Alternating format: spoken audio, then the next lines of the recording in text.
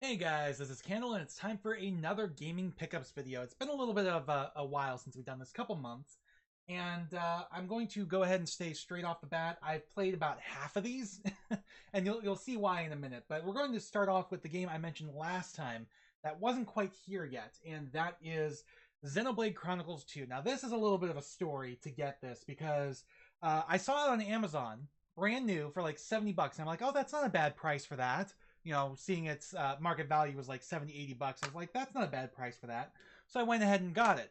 Well, what happened was when it got shipped to me, I discovered that it was actually not a North American copy. Yeah, it had the ESRB rating on it, but on the back here, it actually said it was Malaysia and Singapore.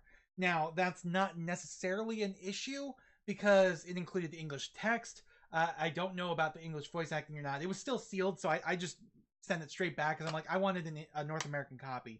The only times I really want imports is when I can't, when there is no physical version for that game in North America, like the some of the Final Fantasy games on Switch and stuff like that.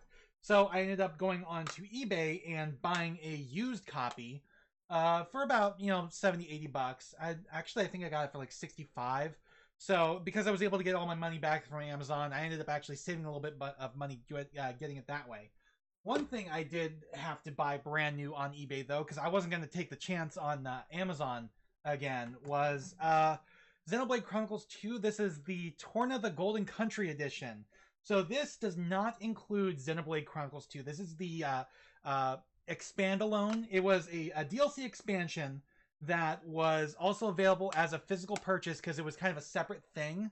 But this version also included the season pass content for Xenoblade Chronicles 2. So definitely glad to have that in my collection now as well. I did end up opening this up just to make sure that I could use the key in here to get the DLC for Xenoblade Chronicles 2 when I plan on playing that, which will probably be sometime this year. I want to play through Xenogears and Xenoblade Chronicles 1 first, but I would like to have them done before Xenoblade Chronicles 3 comes out later this year.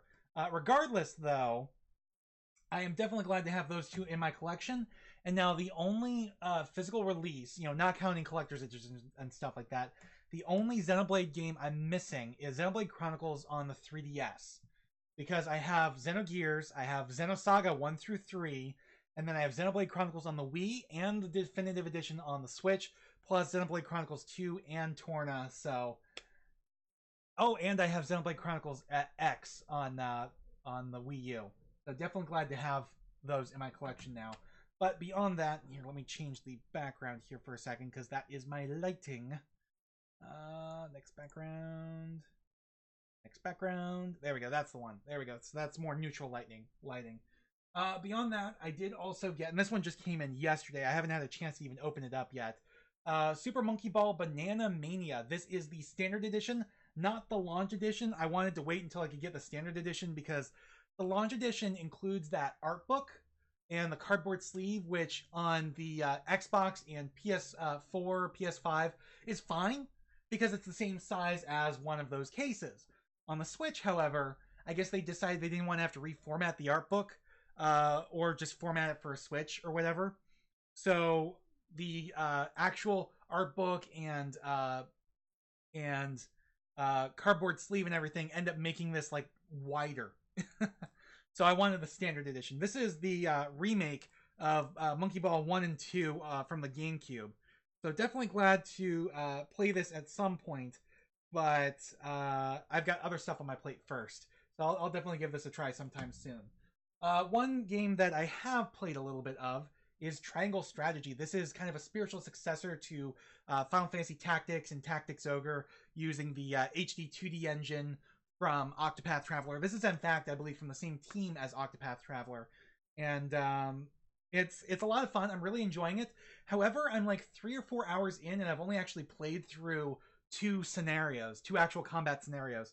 There's a lot of story for this. A lot of slow setup at the very beginning. So, I haven't even gotten to the proper war yet. It's all still the early stuff. But definitely really enjoying this. So if you like turn-based tactical RPGs, I would definitely consider giving this one a try. it's a bit different from Fire Emblem if you're more familiar with that. For one thing, there is no permadeath in this, so you don't have to worry about trying to keep all of your units alive and stuff like that. So definitely give that a try if you're into that kind of thing. Beyond that is another sealed game, which I probably won't open because I played it digitally originally, and that is The Medium. This is exclusive to Xbox Series systems and PS5. When it first came out, it was actually exclusive to Xbox and PC, and this was the reason that I ended up getting Game Pass, because I'm like, well, it's on Game Pass, or at least it was then, and I really want to play it, and there's no physical version and stuff like that. So I went ahead and got Game Pass, played it. I enjoyed it. It's not scary, I would say. It's got a couple moments, but beyond that, it's not scary. But it's still really enjoyable. I'm hoping they do a sequel at some point, because the way this ends, it kind of begs for a sequel. But yes, this game, you know, it's exclusive to Xbox Series X. You will not be able to play this on Xbox One or PS4. There's also like a PS5 version as well, and the reason for that is because it takes advantage of the solid state drive technology, which is the reason why I didn't play it on PC, because the only solid state drive I have in my PC is my boot drive, which is 256 megabytes, and I don't really have enough space to put many games on there, so I just put everything on an old school mechanical drive. So yeah, I've got like 4 or 5 Xbox Series X games now, so it might be worth breaking them off from my Xbox One games at some point. And the reason why I haven't so far is because most of them are cross-gen, and they still say Xbox on the side, still pretty much the same branding and everything. But we'll see what happens in the future if I get a couple more Xbox Series X games. It is again available on the Series S, but that's a digital-only system. So, but yeah, definitely glad to have that in my collection. Next couple games I have played. In fact, this one I actually beat just last week, and that is Horizon Forbidden West. Yes, I paid the extra money to get the PS5 edition. Thing is, this had a free upgrade, so if you bought the PS4 edition, either digital or physical, it was a free upgrade to PS5s, and the PS4 version was $60, PS5 $70. But the reason why I paid the extra money was because I wanted the specific PS5 edition to go on my shelf. Eventually, I'll probably pick up the PS4 edition to go right next to Horizon Zero Dawn on my PS4 shelves, but for now, definitely glad to have this on PS5. I really, really enjoyed this. I really enjoyed the story too, and everything about that. Although I didn't much care for the way it ended. You're spending most of the game searching for this one thing, and then you finally get it, and you have to let it go. And that kind of sucks, but it's obvious set up for either more DLC down the road or another sequel or whatever. But definitely glad to play this and have it in my collection. Really enjoyed it. But I'm probably done with open world games for a little while. So, and this one I was just playing the other day and putting a lot of time into it and really enjoying it. And that is Stranger of Paradise Final Fantasy Origin. God, I have thoughts on this one. I don't normally go in for Souls-like games. I generally find them to be too difficult, especially the ones from Software, because I don't much enjoy ramming my face into a brick wall over and over again, and that's what a lot of these games feel like. I need to get some water real quick. That's what these games often feel like to me, is like ramming my face into a brick wall over and over again. This one, I haven't really had that trouble yet. I've had a couple bosses that gave me a little bit of trouble, but I eventually powered through. Plus, this has difficulty options, so if I really, really need to, I can lower the difficulty and stuff like that, but we'll see what happens. But as far as the story, this is more than just a simple rehash of the story of Final Fantasy 1, like I thought it was going to be. This is like a complete reimagining, even beyond the reimagining we got for Final Fantasy 7 through the remake. And it like goes off the rails pretty quickly, and I am loving every moment of it. It is just absolutely amazing, and definitely glad to see where this goes. It feels like they're trying to create like an overarching mythos for the entire Final Fantasy series, because the Final Fantasy series in general, every mainline entry is completely new, completely different world, different characters, might share some themes, some similar elements like chocobos and airships and stuff like that. But beyond that, it's like completely new. Whereas this one introduces the idea that Final Fantasy itself is kind of this extended multiverse, because a lot of the areas you go to are inspired by and based off of dungeons and areas from core Final Fantasy games. For instance, the one of the first dungeons you go to is the Pravuka Sea Grot, which is this seaside cavern, which is based off of Sestasha from Final Fantasy XIV. The first mainline dungeon in that game. And then one of the next places you go to is a forest that's based off of the Sunleth Waterscape, I think it is, in Final Fantasy 13. And you've got a castle that's based off of Palamecia from Final Fantasy 2. You've got a tower that's based off of the Crystal Tower from Final Fantasy 3 and stuff like that. And it's really amazing. And there's all these little snippets of, oh yeah, this guy in the game left all these notes behind, and there's snippets of, oh, this thing's from Dimension 2, and there's a despot there, and this area is based off of a key location that was inspired by him and stuff like that. So I really love it. I can't wait to see where this goes and where it ends up. So definitely glad to have that. But keeping the Final Fantasy train rolling, this one I have not played yet, but I've been wanting it for a while. This is Final Fantasy XII Revenant Wings. This is the direct sequel to Final Fantasy XII. It's exclusive to the DS. I actually got this off of Amazon, brand new. It was sealed. I opened it up because I wanted to make sure everything was in there, and it is. It's all in here. So definitely make sure if you're buying stuff off Amazon, make sure you're buying like new. Make sure you're or at least you're aware if you're buying it used, and make sure like you're getting stuff the correct regions and stuff like that. So definitely glad to have this in my collection. I am now only missing 3 Final Fantasy games on the DS. I'm missing Final Fantasy Crystal Chronicles Echoes of Time, which also had a Wii version. I don't have that yet either. Final Fantasy Fables Chocobo Tales, and Final Fantasy The Four Heroes of Light, which I believe was by the team that went on to do the Bravely games. I think it was the Bravely games were a spiritual successor to that one, which was a spiritual successor to classic Final Fantasy, like Final Fantasy 1 through 3 and stuff like that. So definitely glad to have this in my collection. This is actually even part of the official Ivalice Alliance, which includes Final Fantasy 12, Final Fantasy 12 Revenant Wings, Final Fantasy Tactics War of the Lions, and Final Fantasy Tactics A2 Grimoire of the Rift. It does not include Final Fantasy Tactics Advance, the original release of Final Fantasy Tactics, or Vagrant Story. However, I kind of consider them that way.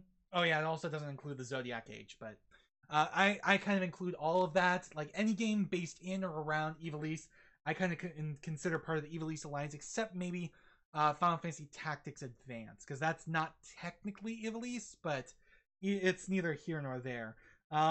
Still glad to have this in my collection.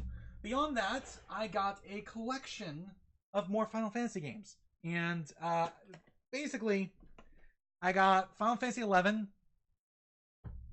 Final Fantasy 11, Final Fantasy 11, and Final Fantasy 11. These are the standalone releases of the base game and all its expansions on PC. And oh man, I'm definitely glad to have these. I did buy them all used off of eBay, so it's like I know I'm not going to be able to use the keys in here, the codes in here, but that's fine because when I'm finally ready to play it, I'll just buy it off of Steam anyways, and Square will get my money that way. But definitely glad to have, you know, all of this in here and everything. And there was one more expansion that got a physical release in North America, was Seekers of Adoulin, but that I believe only got a physical release on Xbox 360. So other than the collector's editions and the collections, like the Vana'diel collection, stuff like that, Ultimate Collection, I now have like all the releases for Final Fantasy 11 on PC, and I am glad, because that means the only Final Fantasy PC releases I still care about getting are the big box editions of Final Fantasy 7 and 8. Specifically for 7, I want the Trapezoid, the original Trapezoid release, not so much the Eidos Platinum Hits release. Because I don't much care for that box design, but it would actually fit better on my shelves because it's a regular rectangle rather than that classic Eidos Trapezoid. But speaking of big box games, the last game I have to talk about is a big box game, and It's one I had as a kid. It's one I've done a Let's Play of. And it's one I've been wanting a physical big box release of, again, for a long time. I actually had a big box release when I was a kid, though not this specific version. This is Escape from Monkey Island. The big box release I had as a kid, I'm pretty sure, was the LucasArts Archive Classics collection, the Classics Archive collection. And I'm pretty sure about that because it had the white border on the outside and the white on the spine and everything. But definitely glad to have a physical copy of this again. And I really understand why. Like, this came out like towards the tail end of the big box era, and I understand why they moved away from that, because this is the game right here. You know, it's a 2-disc game in a simple jewel case. Look at how much wasted space, because there's nothing in here. Like, I double checked online to make sure I was getting everything. There is nothing in this version beyond the actual jewel case. So there is a big box edition that includes a strategy guide, so that kind of takes up some of the space. But look,